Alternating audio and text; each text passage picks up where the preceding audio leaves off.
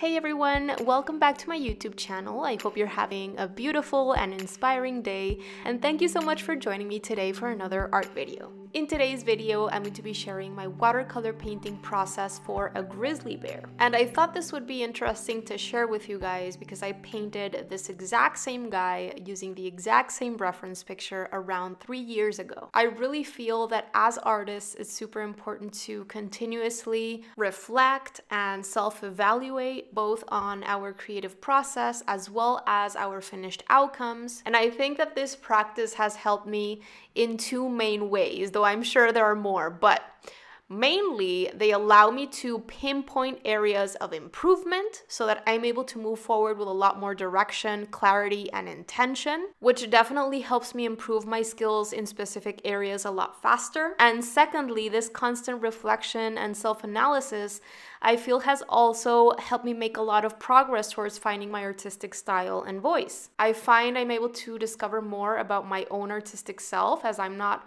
constantly looking outwards for inspiration, but actually creating and constantly reflecting on my own creations as opposed to constantly looking outwards for inspiration.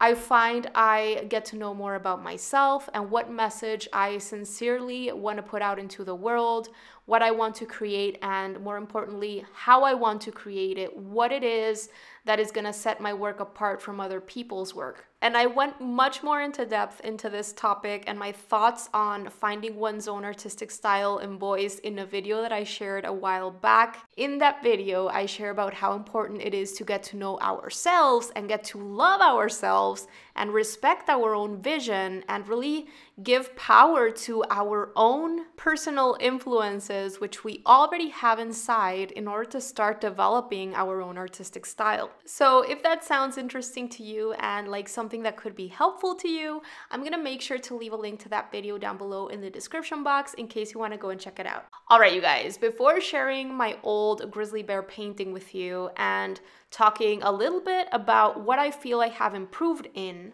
I want to send out a huge welcome to everyone that is just visiting my channel today for the very first time. I am so happy that you found me, and do consider subscribing because every single week I share new videos with art tips, drawing and painting tutorials, and encouragement for aspiring artists, and I would absolutely love to have you here and join this growing art community. And I also want to share with you guys that I am currently in the process of planning and producing my very first watercolor packaged course.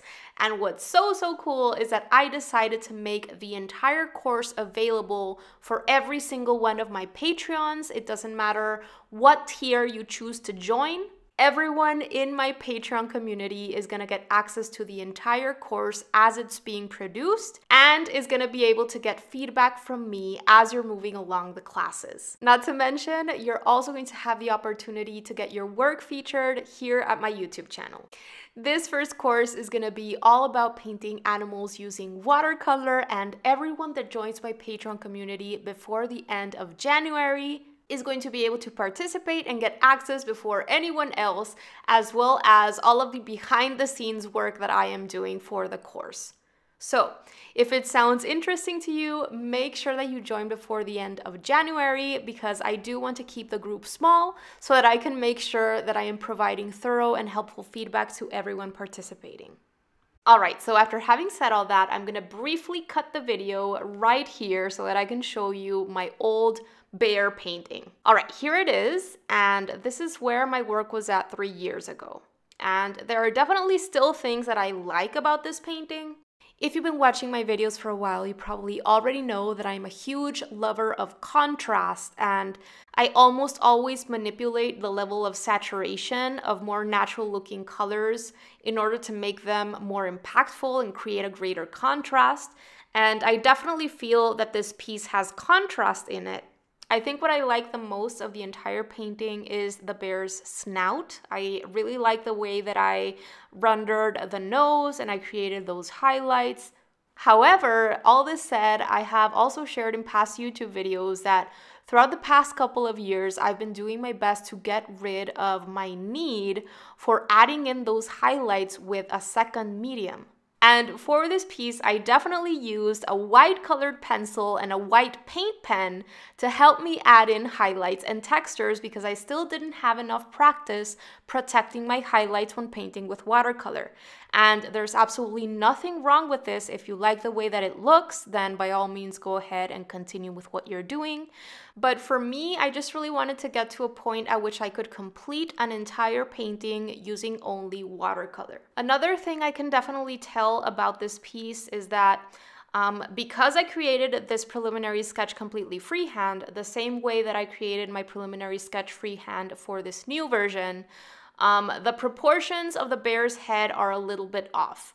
The head seems a little bit too round and too small. Another couple of things that I wanted to make sure not to do in this new version for this grizzly bear was, for this first version, I was still using ready-made blacks. I have since learned that when painting with watercolor, many times it's better to create your own dark color mixtures, and if you are going to be using ready-made black, at least bring a little bit of another color into it to add a little bit of a color temperature to it and give it a little bit more dimension, because ready-made blacks tend to be very stark looking and very flat. I'm gonna be leaving a link to a video that I created all about this topic down below in the description box in case you want to go and check it out. And finally, the last thing I wanted to make sure not to do in this new painting was to feel the need to render out every single little strand of fur. I wanted to keep things looser and less fussy. I wanted to create the illusion of fur without actually feeling the need of reaching for a smaller round brush to draw every single strand.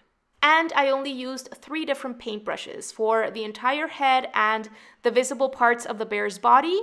I used only my 1-inch flat brush, and then I also had 2 round brushes on hand, one in size 8 and one in size 4, which I used only for the eyes and the snout area because they were smaller areas. Alright, so I hope that that gave you at least a little bit of insight as to how I try to improve my work and try to move on with a lot more intention so that I can make faster progress.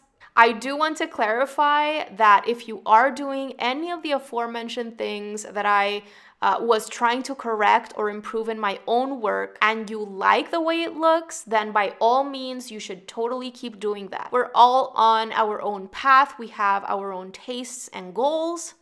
And as with everything else in art, there is no right or wrong way to do things. What's important, I feel, is that we continue to strive towards improving in a way that makes us personally happy. All right, you guys, all of the watercolor painting supplies that I used to create this painting are gonna be left down below for you in the description box, and I am now leaving you to enjoy the rest of this painting process.